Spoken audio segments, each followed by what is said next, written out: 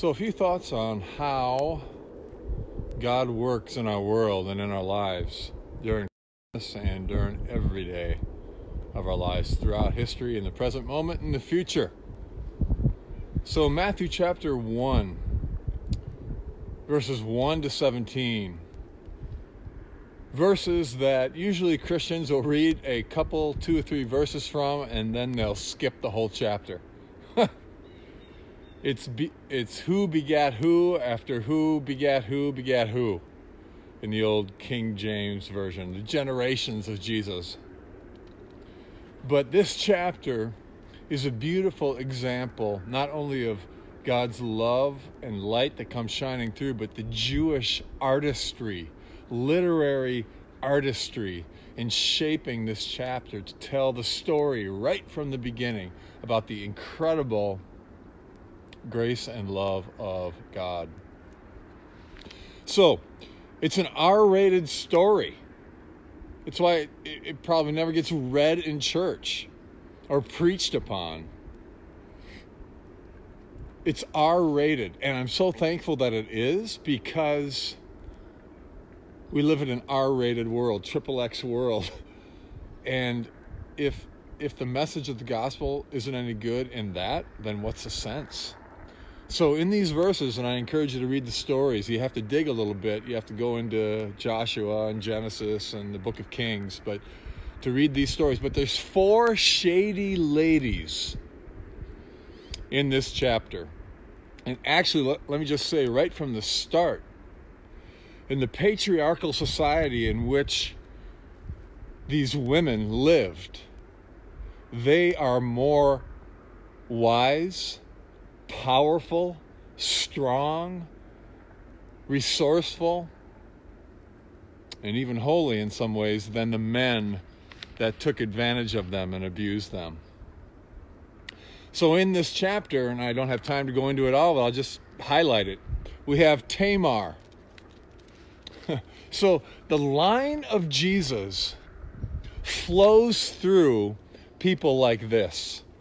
Tamar, who had an incestuous relationship with her father-in-law, Judah. And you can read details about it in Genesis. And then the line flows through Rahab, who was a prostitute. And you can read about her story more in the book of Joshua. And then we have Ruth, and it's a story of seduction with King Boaz. And then finally we have a woman, she's not even mentioned in chapter 1 because it's so difficult, I guess. Uriah's wife, and we know her as Bathsheba. And it's a story of King David's adultery with Bathsheba and also murder. These stories, I dare you to read them. They're R-rated, man.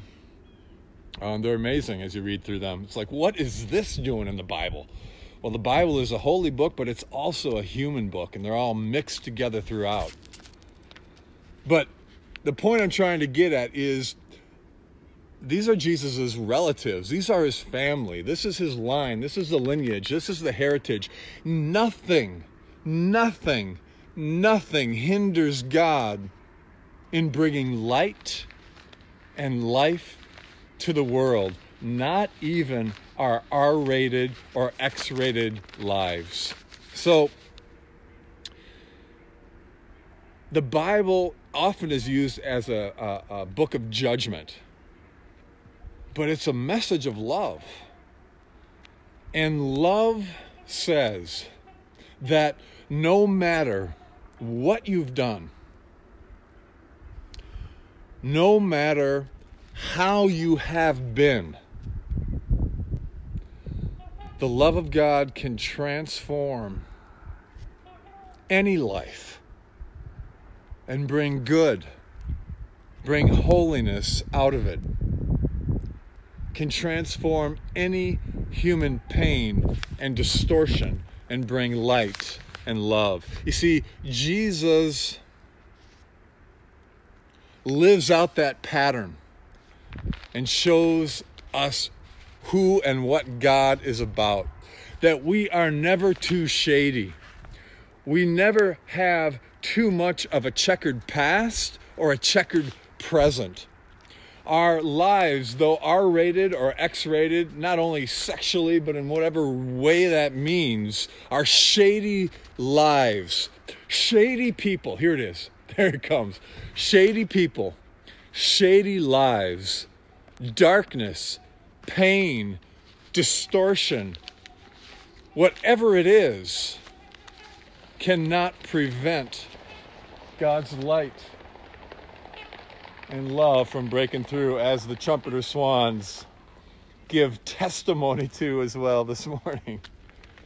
Heralding tidings of good news and great joy, which is that in the shady lives, our lives, past, present, future, our checkered history. I'm saying it enough.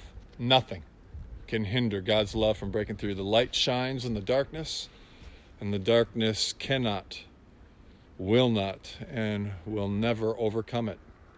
God's light and love constantly breaking through. So in your shady life, in mine, in my life and yours that are full of shadows and darkness, and dare we say even sin and missing the mark, nothing can prevent God from breaking through and loving us as we are.